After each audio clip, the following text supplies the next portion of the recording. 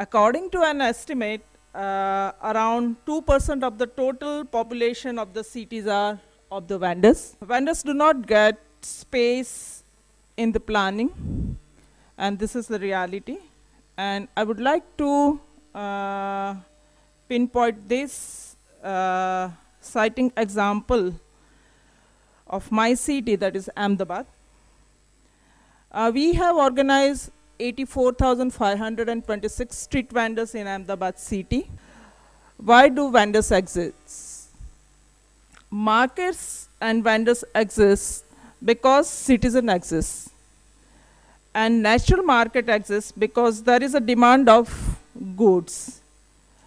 Like for example, near the temple, you will find coconut seller or flower vendor or incense stick vendor. What we can see from this map is that natural markets are concentrated on the footpaths and the main roads.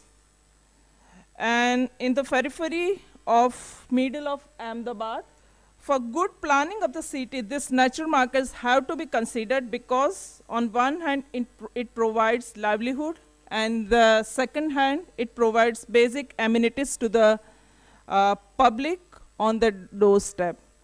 This is the Isanpur ward, and you can see the red zone. The green dots are all vendors. So there will be no vendors in this Isanpur ward. And there are around 8,000 street vendors are vending in this Isanpur ward. So you can see the very narrow lines. So that is green zone.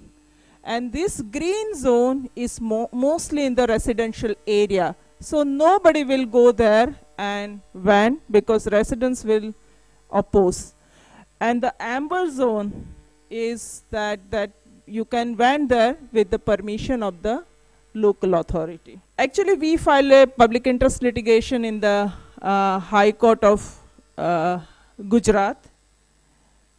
And Honorable High Court passed the order that local authority should frame the scheme for the street vendors of Ahmedabad.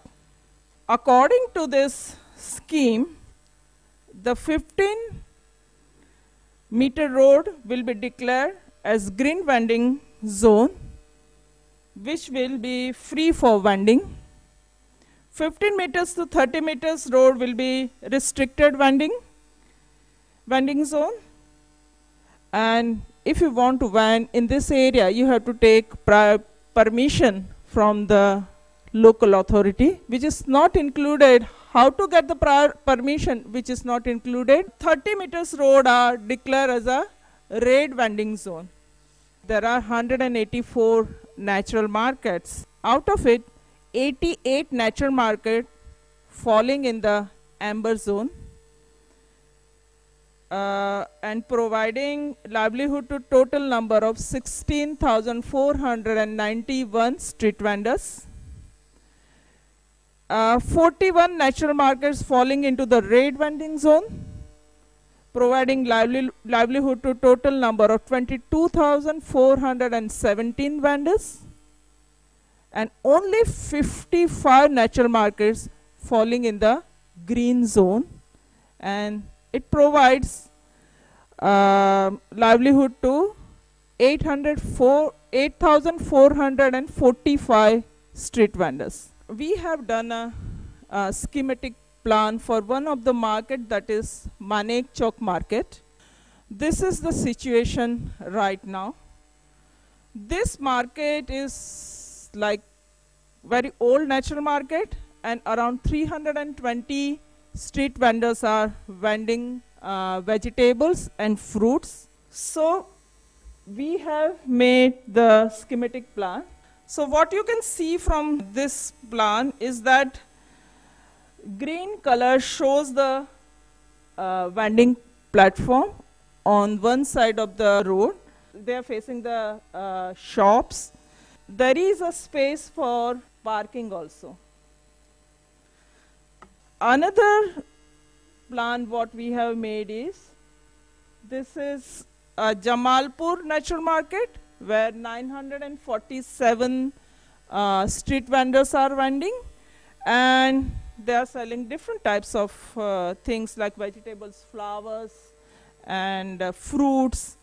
And now we have a overbridge in this area under this Jawaharlal Nehru National Urban Renewal Mission, and they are facing problem because sometimes the officials from the corporation comes and they just remove them, and they are not allowed to sit there. All the vendors can be accommodated under the bridge. Our recommendations are that, one is that city planning should focus on enhancing and sustaining livelihood of informal sector, including street vendors. Include 2% of public space for the vendors in all urban areas. Regularize the existing vendors in the natural market in the planned manner, that is making schematic plan and by reorganizing vendors. Third is that city infrastructure projects should be planned and undertaken in participatory process with the affected sector.